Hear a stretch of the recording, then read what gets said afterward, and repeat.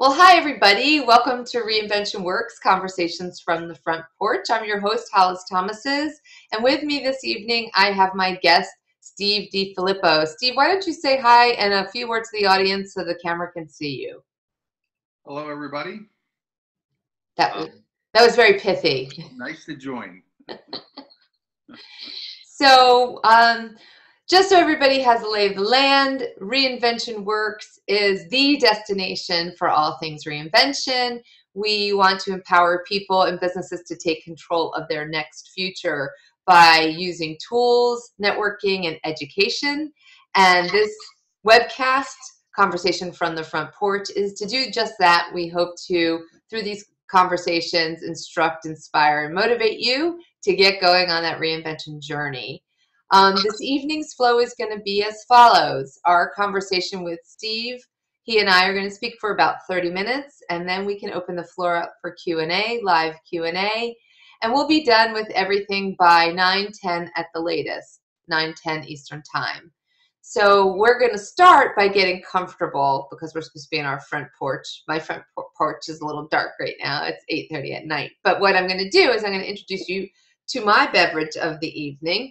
I am in honor of rescheduling with Steve, having one of my most favorite wine varietals, Châteauneuf-du-Pape. This one is Domaine Charvin. Châteauneuf-du-Pape can be a pretty pricey wine, but we happen to secure this on lastbottle.com. So it was less expensive, probably in the mid-20s range. What I love about Châteauneuf-du-Pape is it is a real yummy, fruity blend. It's a Grenache blend, Grenache, Syrah, and Mourvedre usually. And this one has a little bit of a flowery taste to the palate, but usually you get a lot of big berry flavors on the nose, and it's got a nice long finish. This is a 2011. Steve, what are you drinking this evening?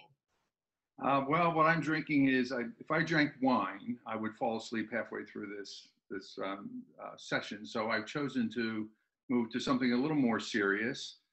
I'm trying to do this without the reflection. It's by Patron, the famous tequila maker, and it's called Exo Cafe Dark, and it is a blend of coffee liqueur and blue agave. So it's basically like drinking jet fuel. Well, let's do a toast. Cheers. Cheers. So I have to say, Steve is quite the gentleman to have been patient through my last crisis of the power outage. And I had already planned on having one of my favorite wines in his honor. But then I had another power outage. Yes, folks, my power came on at 7:53. Phew! I did have a backup plan. There's a weird grid around here, and three doors down they had power. So my neighbors were going to graciously open their doors for me. So now that we're all comfortable and you know what our dealio is, I just want to tell you that when we're ready for Q&A, we will tell you. So please hold your questions until then. And you can find the Q&A icon in probably either the upper right or upper left-hand corner of your screen. Just move your mouse along the edge of the perimeter of the window. It depends on what platform you're using, what device you're using. So let's get everything else started. So Steve, what I'm going to do is ask you to give your reinvention story, sort of the cliff notes, but the full version from when you were a young man till now in 5 minutes or less, and I will be timing you. I'll give you you'll pull yourself off the stage if you're going long. So let me turn the stage over to you. Great, thanks. So my story began on a dark and stormy night.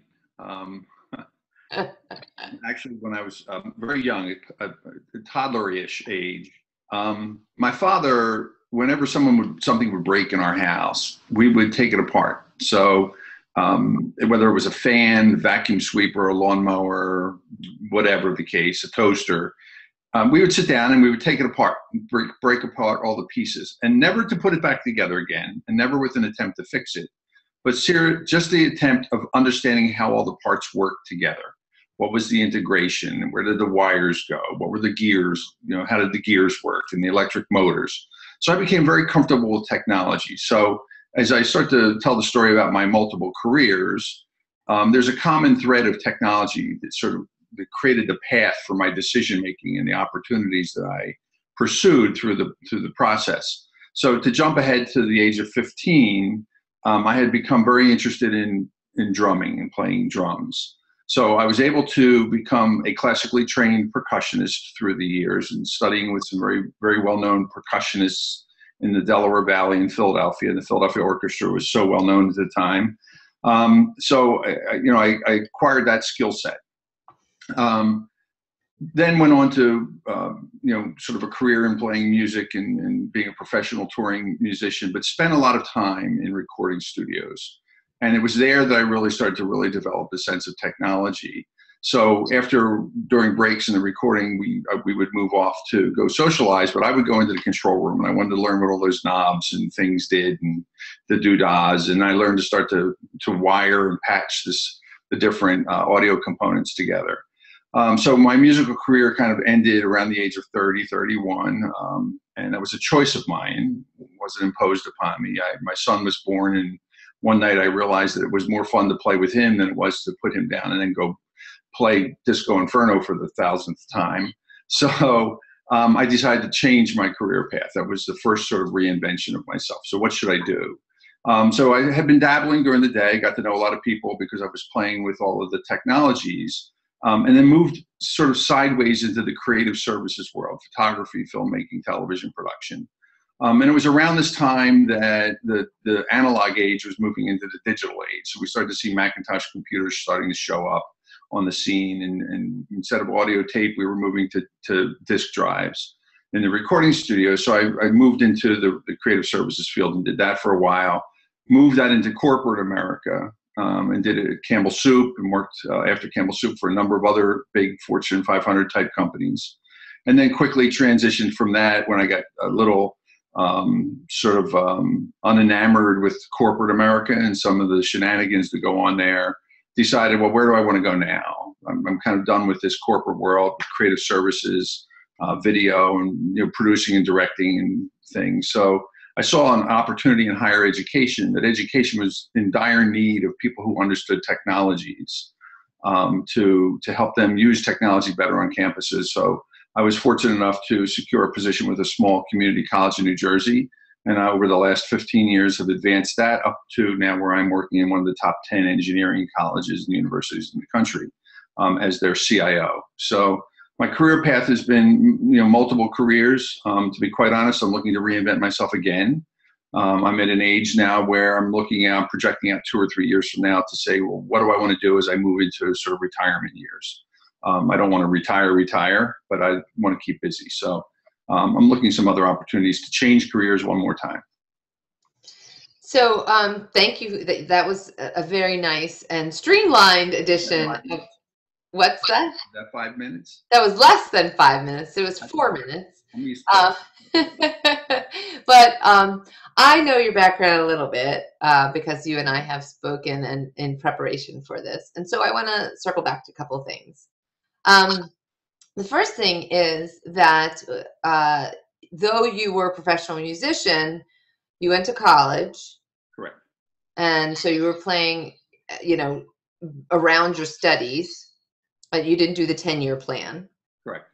So when you gave up your career as a musician at age 30, when did you go back to get your master's? Great question, actually. So when I decided I wanted to be a musician, and that was the only vision I had for myself, to be honest, I actually, in the rock and roll era of the 70s, and there was a notion in my head that I was never going to live past 40.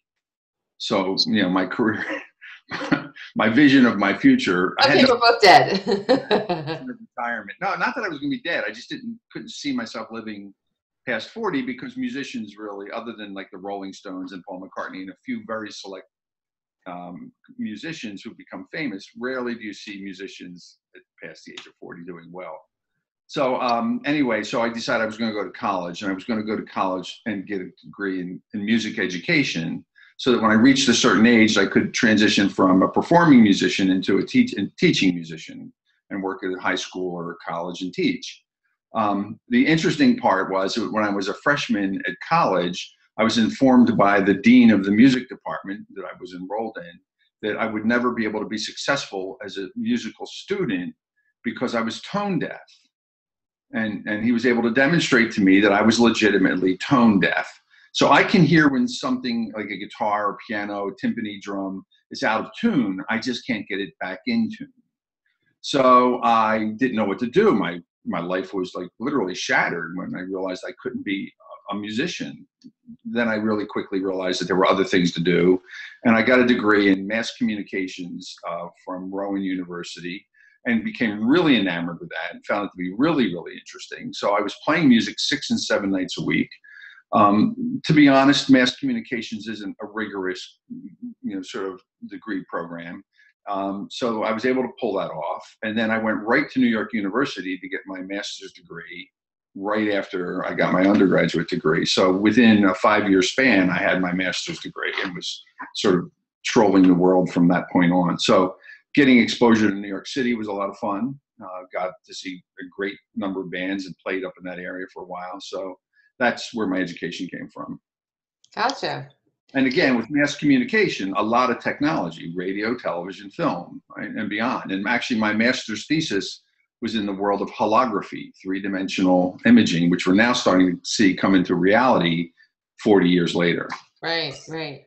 So it wasn't like you decided, well, I want to leave this career and now I need to get additional education. Correct. It was more a matter of leveraging an education that you had gotten that you really weren't necessarily using initially. Right. Exactly. Okay. And then when you talk about that you transitioned into communications and creative services, what did you have to learn and teach yourself or provide to yourself that you didn't already have the skills for? Because, yeah, you studied it in school, but there's the difference between study and real world application. And then did anybody take you seriously coming off of basically a career as a studio musician? Yes, all of the above. So while I was playing music, I was dabbling in creative services. So I studied photography and filmmaking. So I was helping other people make movies during the day and films in the area. And I was always had a camera in my hand taking photographs and had won a couple of awards from Kodak, interestingly enough, while I was still playing music at night. So as a professional musician, that was my primary source of income and my primary career. But I was always dabbling. I always have a lot of coals in the fire. There's rarely a time in my life when I haven't been playing with other things around the edges of what I'm doing. So even to this day, I'm a keynote speaker at seminars and conferences on technology and education. I do a little bit of consulting on the side. I do social media work for a pharmaceutical firm. So I've always got something else going on. So I'm teaching myself skills all through this process. So for Huffington Post, as an example, to whatever degree Huffington Post has validity, one of their authors has me listed as one of the top 100 social CIOs in the country. Well, how did I become that? You just learn how to be social in social networks and social media. So you just get good at it and have communication skills and communication theory background. You learn how that works. So while I was working 6 and 7 nights in clubs and with bands, I was messing around during the day. So I had some skills. But the interesting part of doing this sort of reinvention is you're a salesperson. And I knew a long time before we labeled ourselves as brands that I was a brand and that I had to sell myself ahead of the skills. So it's always networking. So I would be walking around the recording studio, meeting producers, meeting executives from other organizations and other businesses, and getting to know a lot of the engineers and the people in the music business who then moved on to other things. And it's just that networking part really worked. So that's what really got me my first job outside of music was the combination of networking, sales, and understanding how to brand myself. And basically, for lack of a better term, BS your way into a job. So someone who'll believe you, huh? So when I talk about reinvention and career shifting, So it wasn't changing jobs. It's literally changing whole careers, like many of your other guests have talked about. I think there's three aspects of that. There's motivation. Are you motivated to do something? Do you have the aptitude? And then do you have the opportunity? So I think I've always felt very strongly and very comfortable and confident that I have the motivation. I have the aptitude. So now where are the opportunities coming from? And that's, I think you make your own opportunities. So I've always done that. Right. And actually that was something that I did want to circle back to as well, which is the notion of more than once when you were giving your background, it was an unstated kind of thing that you saw opportunity. And it seems like in your case, you are not only seeing opportunity in front of you and sort of looking into the future so you can make opportunity happen for you. So it's not even, to your three things point, I think it's not even just a matter of the single word opportunity. I think what you are doing is always looking down the road at how can I create my next opportunity. So not waiting for opportunity to present itself, not waiting for opportunity to knock, but more so positioning yourself for that opportunity. Yeah, and actually I think it's a little bit of both. My father actually used to say this to me. So you don't ever want to be out back taking out the garbage when opportunity's knocking at the front door. So it's being aware of opportunity. And then the other part of it is making your own opportunities and trying to structure things. So for example, we all know what Google Glass is, presumably. So yeah, don't assume that everybody knows what that is. Google Glass, go Google it. Is an eyewear that allows you to record, and has a recording device built into it. So it's kind of goofy looking a little bit, a little cyborg-ish, but I was one of the early adopters and one of the early people to take advantage of that. It never really panned out, but that was, I wouldn't say it was a lost opportunity, but I saw that coming and I said, let me jump on board. That seems like it's a pretty interesting possibility. So I'm always looking for those kinds of opportunities. There was an interesting, I think it was a French sociologist that I read long time, decades ago. And I think it's called The Book of Luck. I think that's the title. But the notion was she studied the concept of luck. And I believe it was a female. That's how long ago it was. I just can't remember the details. But the concept was that after she had done her research, it became very apparent that there is no such thing as luck. The people who believed they were truly lucky were the people who were able to recognize opportunity and then act on that opportunity. The people who felt they were unlucky were people who couldn't recognize opportunity, and when they did recognize opportunity, didn't know how to act on it. And I think that's a real critical component to reinventing yourself, is that you have to be able to recognize opportunity or make opportunity for yourself and then act on it. And the act part is where I think a lot of people trip and fall. So what's the process look like? How do you get over the fear factor? How do you overcome your own insecurities? And we all have them. And to move forward and act on that opportunity and take advantage of it. And I'm fairly fearless. So today, after 60 some odd years of living in the Delaware Valley, I'm now living in Milwaukee, Wisconsin. Mm-hmm. So I wasn't afraid to take that leap and make that move. And I think for some people, after 60 years of being, you get complacent. You get far too complacent, and you say, "Oh, I'm not going to take that." But I was looking for opportunities anywhere in the world. So, yeah. Well, let's go back to that. You just kind of ticked off a few things that you feel that hold people back.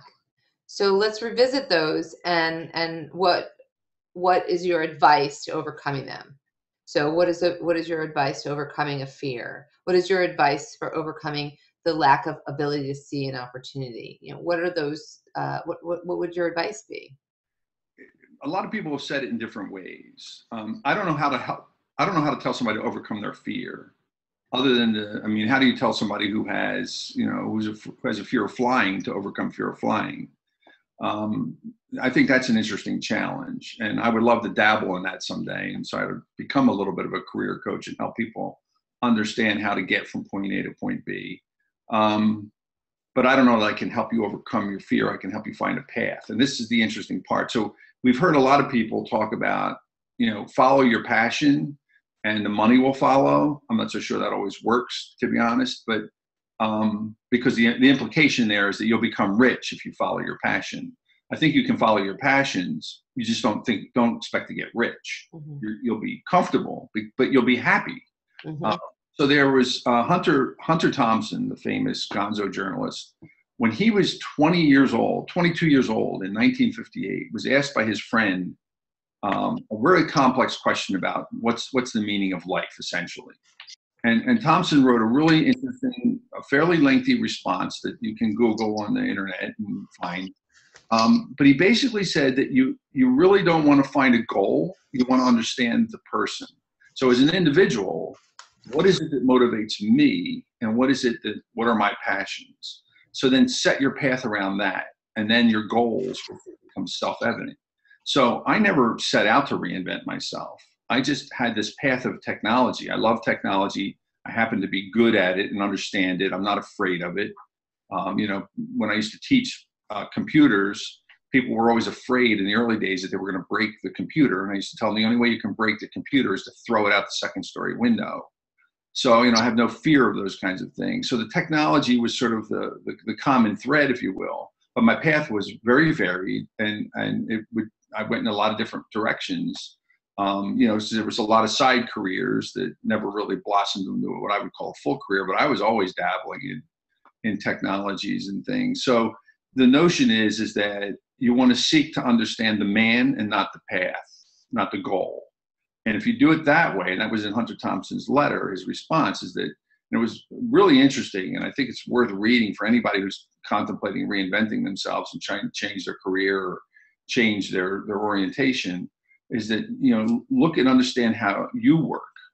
It's really about sort of in a Zen Buddhist kind of way, is to really self-reflect and be very self-aware and say, okay, now what path presents itself to me, because I need to understand me first.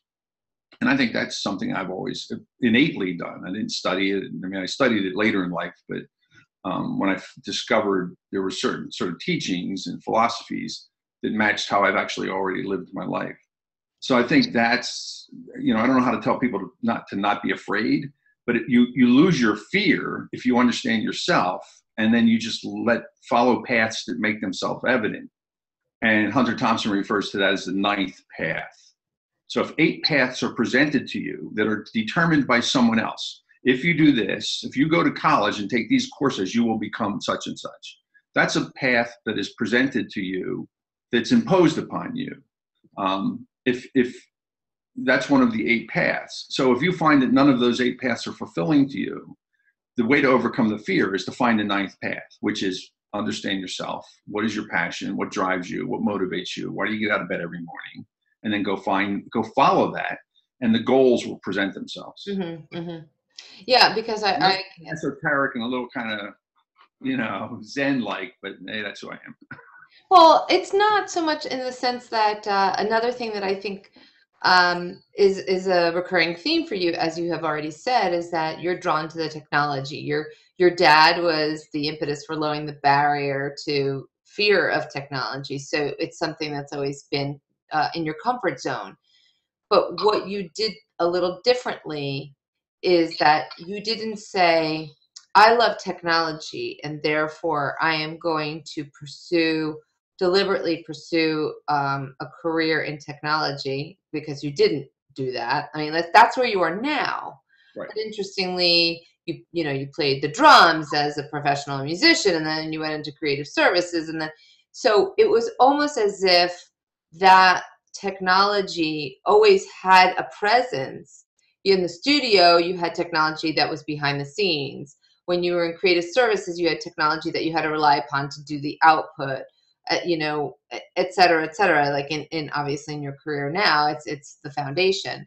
So if I think about the fact that you've just said that you want to reinvent again, I can almost rest assured that somehow technology is going to rear its little head, but it's not going to be that you go scratching your head going, where is this next technology reinvention? It's almost like you're dialed into it, and that's how you're drawn to it, and it's drawn to you. So that goes back to your little Zen-like, description, which is, if in reality you end up wanting to do career coaching for somebody who, is looking for their path, and you don't know how to tell them to debunk their fear, you will probably end up coaching people who are looking either to get in or out of technology. That just seems like a natural path.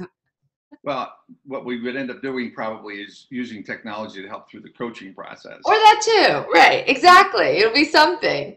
I think you have a good point that the technology is sort of ingrained in me. It's hardwired into my DNA somehow.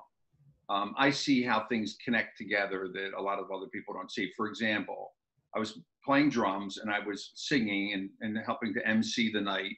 And typical for the old days, there was like a boom microphone that hung out over my head. It was always getting away and it didn't work. Well, having dabbled during the daytime in television production and going to TV studios, they were the early days of clip-on microphones for the announcers, right? For the anchors. And I thought, well, I'm not really singing primary singer. I'm just doing backup and I'm doing a little bit of talking. Why don't I get one of those and put them on my clothing instead of having this big boom mic? Well, now all the singers have a little microphone that comes around. So it's somehow way ahead of the curve.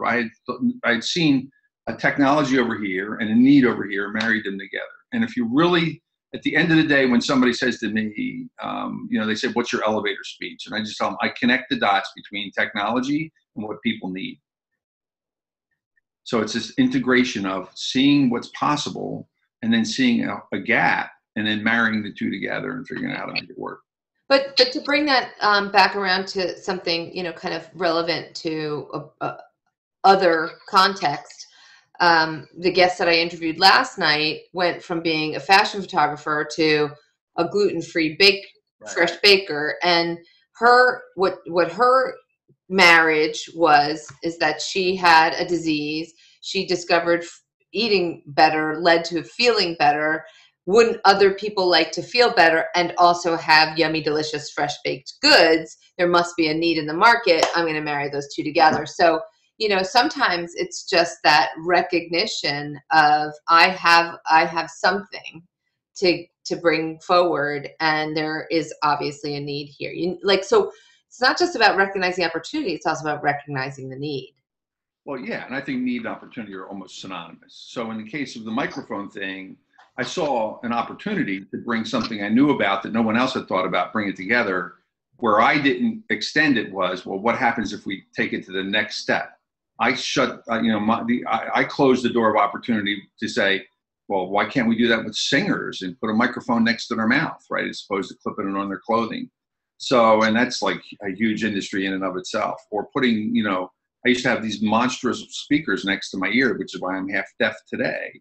And now everybody's putting, earbuds in their ears and their monitors are in their ears. So, there's opportunity and then there's opportunity.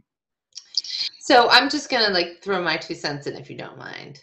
I think there is a slight distinction between need and opportunity.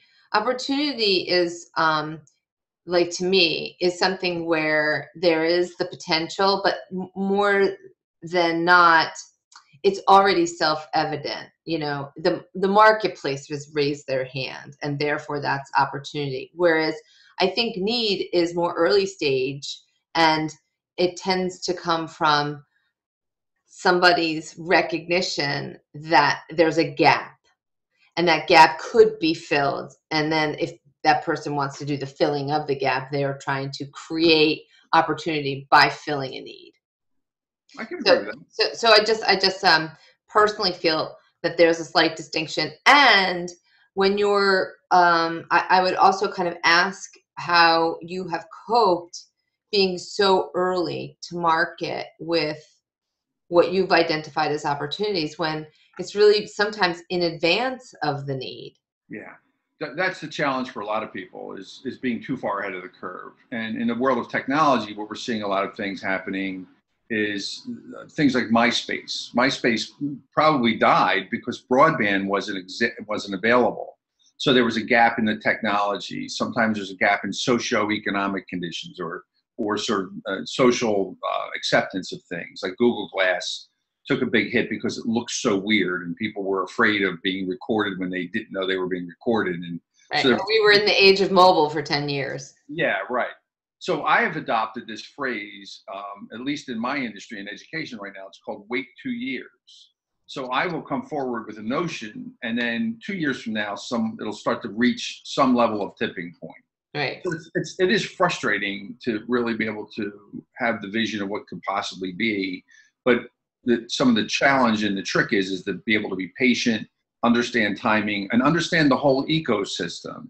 So it's not just about a technology or the technologies or the context. It really is about the context and what are all of the components. So if you take the concept of ecology as sort of practiced by biologists and ecologists, what is it about a pond that makes a pond thrive? What is it about a forest that makes the forest thrive?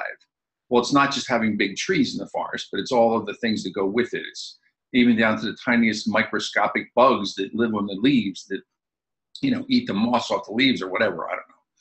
So when you're talking about, opportunity, there's an ecosystem at play that you have to be able to understand when the right time is to either introduce an idea or bring it forward and accelerate it. Right. That's the fun part of watching the startup community, because it's so lush right now. And I've been very involved when I was in Philadelphia in the ed tech startup community, and up in New York with the tech startup community in general, and just seeing all these great ideas and then stepping back and trying to work with the leaders of these companies and saying, whoa, wait a minute, you need to slow down a little bit. Or you need to stand on the gas now and go get your funding because you're going to miss the boat. Right. Because there's so many other complexities at play than just the idea or just the opportunity. I'm so glad that you elaborated on what it means to have that ecosystem, because if you had just dropped the word and not elaborated with your pond analogy, I think I probably would have made you do something to help the audience understand. So here's the interesting part. My master's degree is in a topic called media ecology. And it's really the study of mass media as an ecosystem. So people were studying television and noise and communication patterns and all kinds of crazy stuff in isolation. And you just can't do that. Right. So Neil Postman started this discipline called media ecology. You can look it up, do a Google search on it, because it's a pretty fascinating concept. And it really does. I've been able to carry that over into my world of technology. Great. Well, believe it or not, we are already at 4 minutes over. So I'm going to cut us off now and open the floor for some Q&A. And then I have 1 or 2 questions in the holding tank, if we will. So let's get to the questions. First question is, what would you use to understand yourself so that you can find your path? Wow, that's the question of eternity. I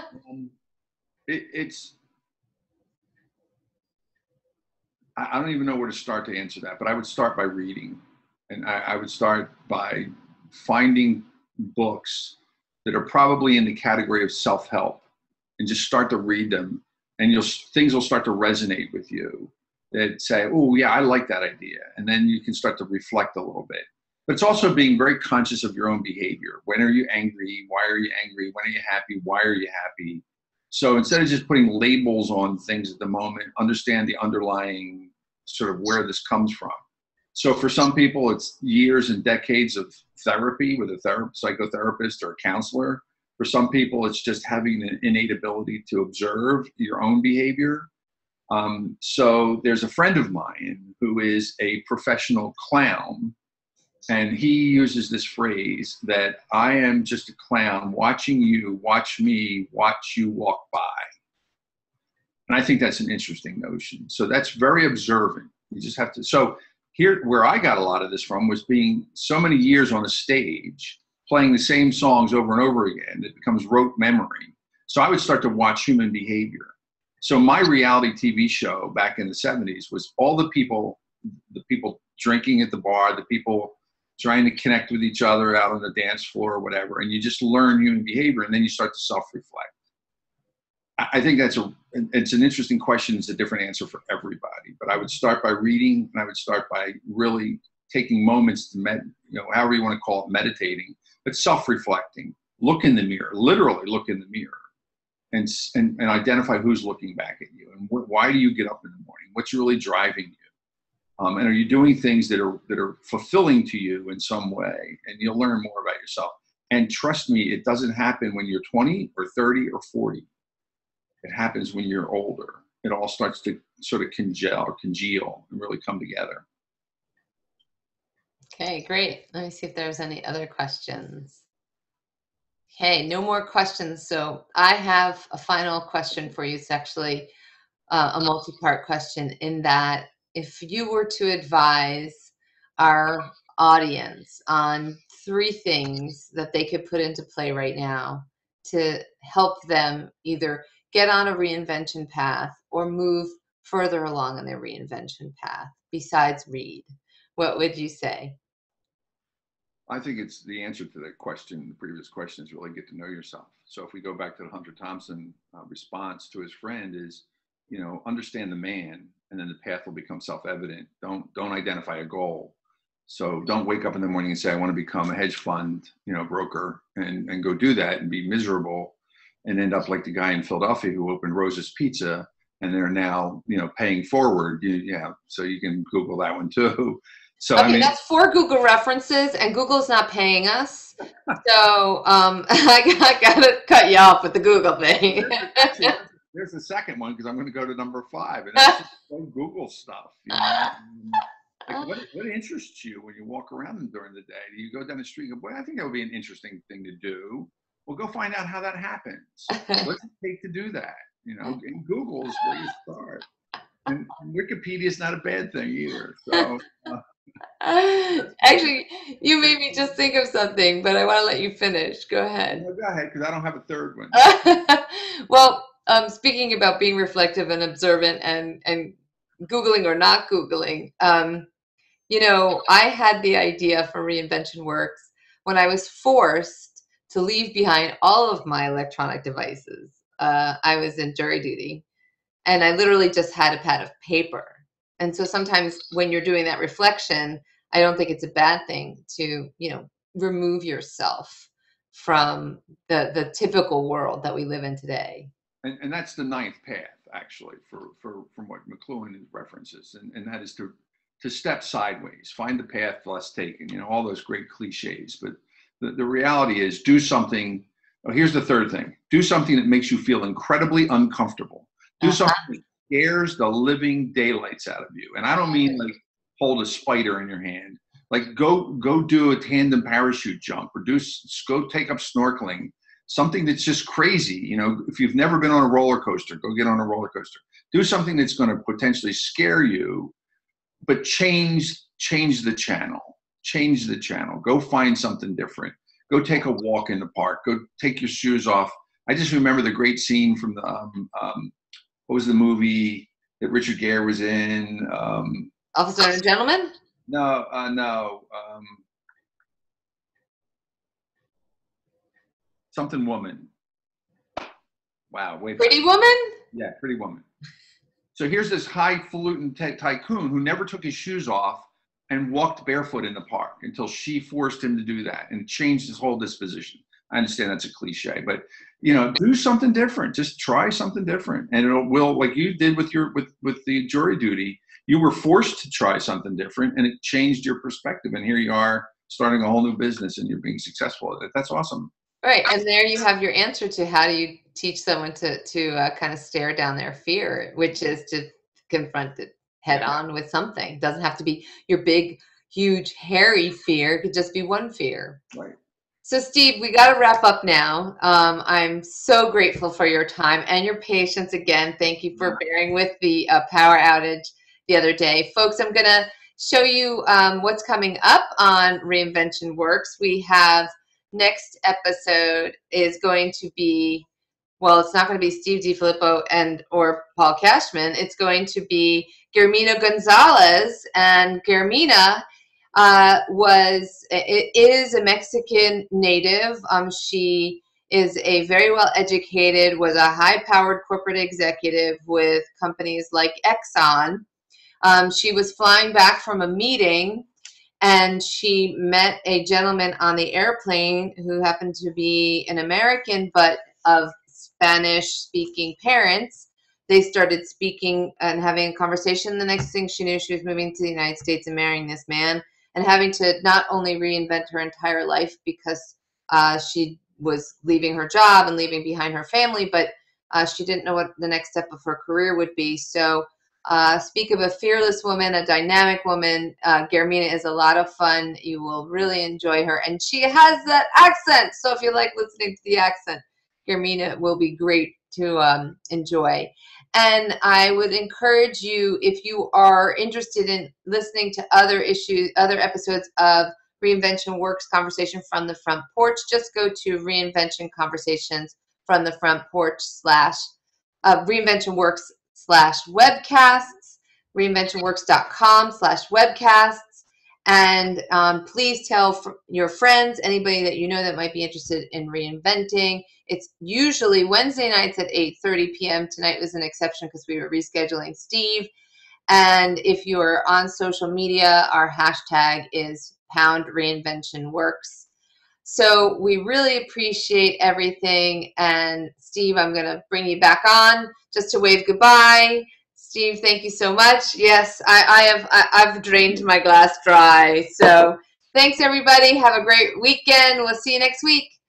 Take care. Bye-bye.